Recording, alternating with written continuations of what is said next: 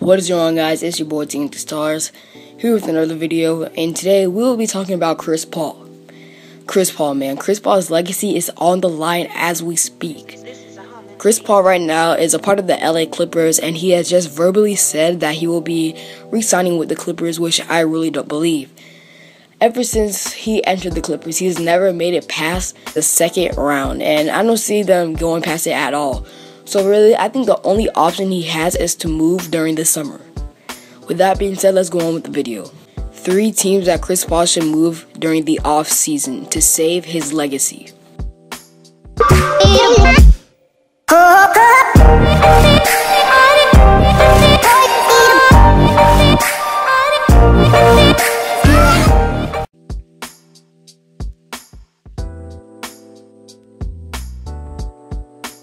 The Utah Jazz might be one of the many teams you might say, why would Chris Paul go there?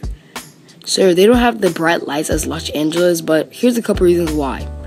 The Utah Jazz might be one of the most promising teams in the league.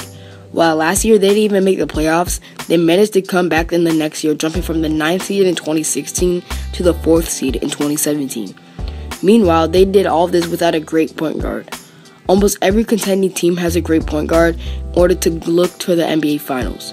Sure, they have George Hill, an at best average point guard, but with Chris Paul in the lineup, Hill can come off the bench and become a key piece to an already good Utah bench.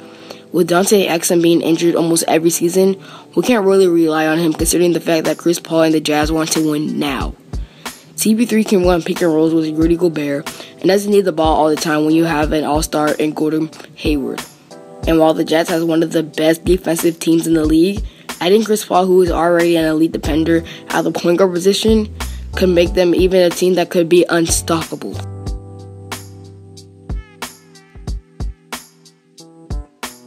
The Pelicans might be one of the worst teams in the Western Conference, but I still think the team has potential. When DeMarcus Cousins was traded to the Pelicans, they were expected to at least come close to the playoffs, but unfortunately, they didn't really come close.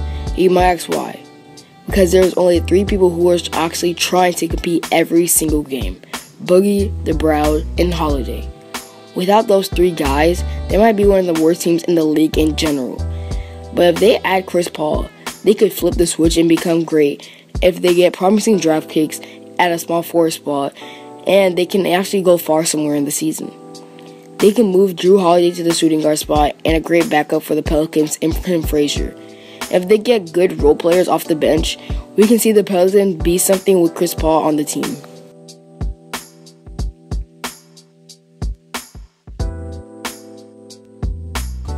The San Antonio Spurs might be one of the teams that Chris Paul should go to if he wants to win a championship.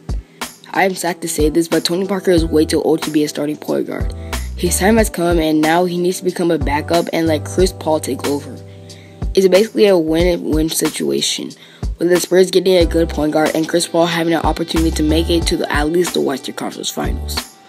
If CP3 goes to the Spurs, they can finally compete against the Golden State Warriors and can even beat them. And with the Spurs having young talent like Murray and Simmons, we can finally see Chris Paul win for once and be officially named one of the best point guards in league history. Thank you guys for watching this video, and if you did enjoy, why don't you leave a thumbs up, and all these teams can actually save Chris Paul's legacy as the greatest point guard of all time. Like if you enjoyed, and I'll see you guys next time. See ya. She's a